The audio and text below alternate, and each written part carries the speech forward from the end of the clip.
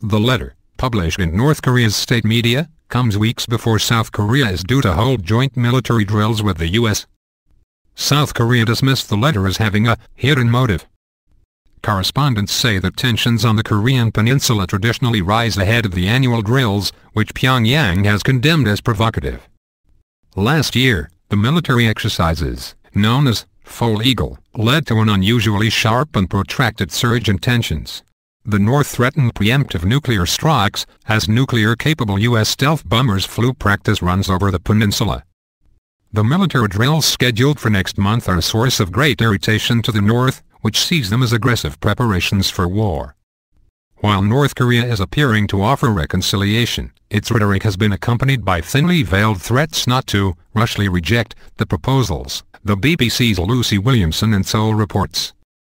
The question on many minds is what the North will do when the drills go ahead, our correspondent adds. Getting on nerves.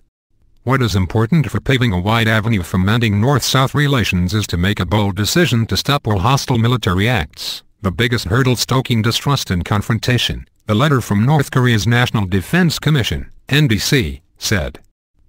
The DPRK, North Korea, has already unilaterally opted for halting all acts of getting on the nerves of South Korea and slandering it.